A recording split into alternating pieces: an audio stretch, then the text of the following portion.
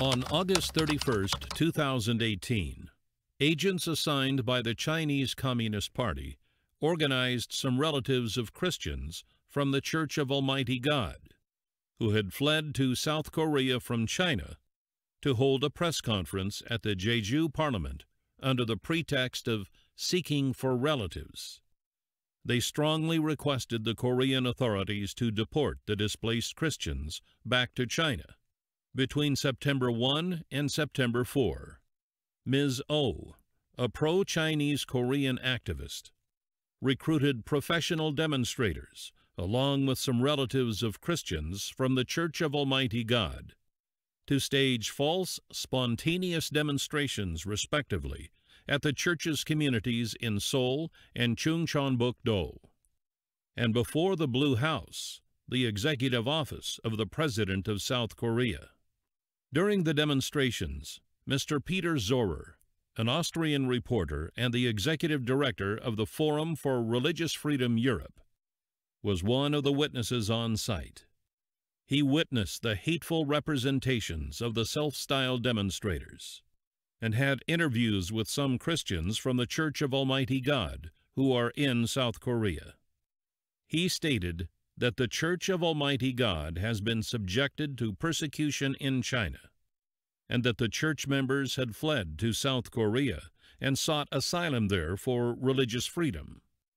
He also pointed out that it is the Chinese Communist Party that had disrupted their families, while the Church of Almighty God had not been responsible for family disruption. Please join us for the footage of his interviews.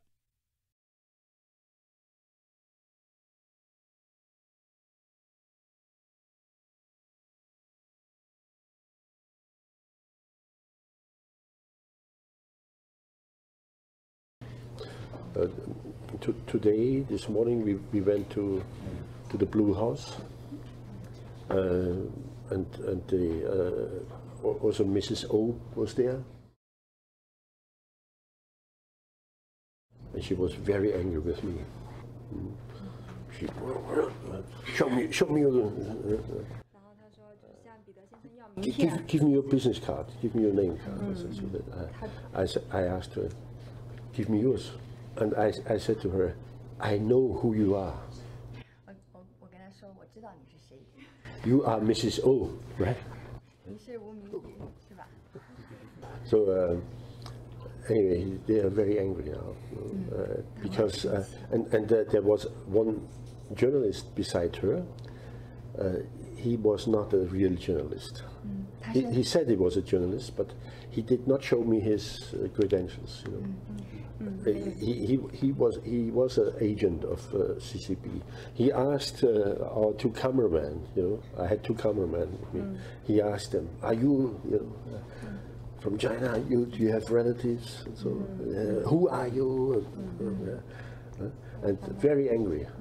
So I told him, "You are not a journalist, are you? Why are you so aggressive?" I said to him. This is a free country.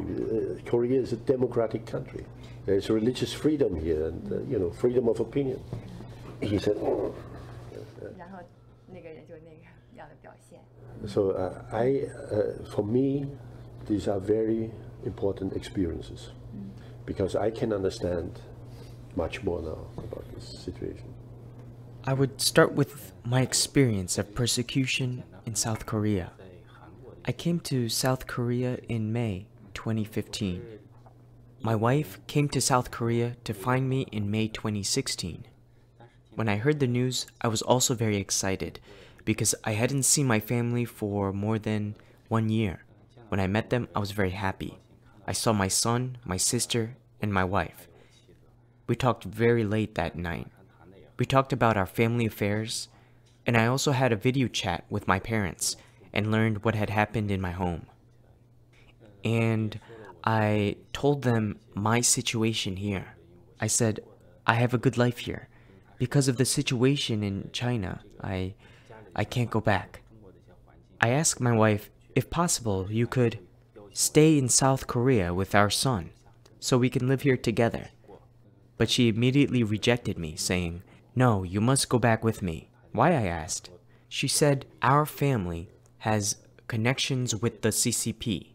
If you are back, you will be fine." I know about the CCP, so I didn't believe her. And I told her, if I go back, we won't be together.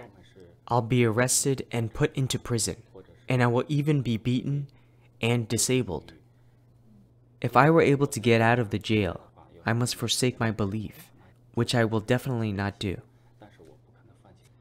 Later, both of us insisted on our own views. Then they'd like to change to another hotel. There was a man in that hotel who came from China along with her. He was actually a Chinese agent. But at that time, I didn't know too much about it, so we went to that hotel. But the next day, my wife told me how I would be fine if I went back.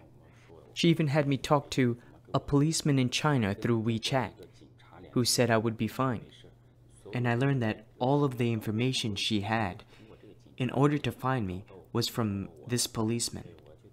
At that moment, I understood that she was instigated by the CCP to come here to extradite me to China. I resolved not to go back to China with her.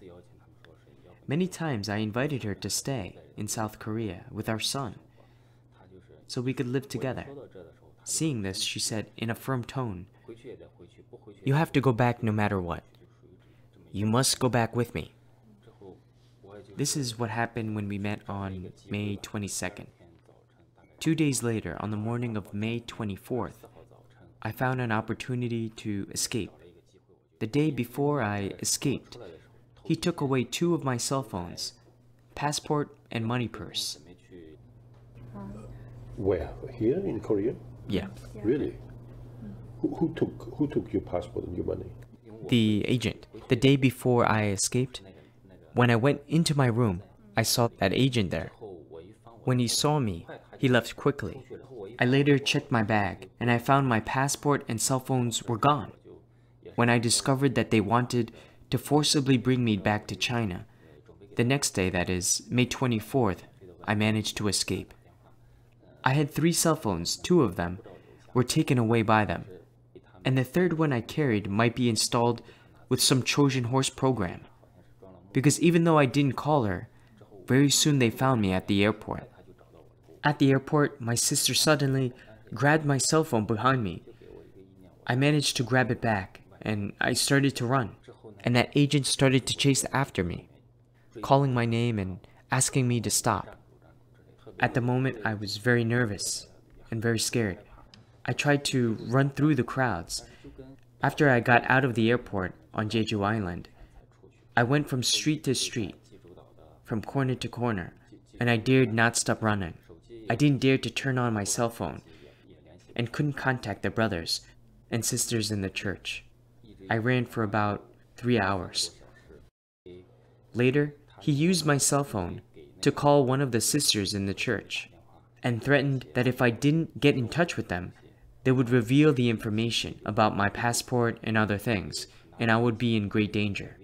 We have the recording of this conversation. About 3 months later, she came again. And before she came this time, they had contacted the KBS reporter. It was Miss O who planned the whole demonstration on August 28th before one of our churches in Gyeongbu, Seoul. Yeah, it was August 28th, 2016. After that demonstration ended, my wife stayed in South Korea for some time. During that time, there was a plan for me to meet my wife and son. But on the day before our meeting, they changed their minds and did not allow me to meet them. In less than 1 week, they said they wanted to meet me. But on the day before the set date, they canceled again. Afterward, I could not meet them. Yesterday, she came again. She was shouting there that I was not willing to go out to meet her. In fact, this is totally not true. How do you feel now about this situation? She didn't come here voluntarily.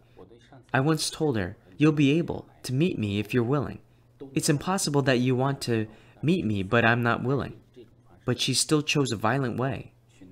So I realized that she has been controlled by the CCP.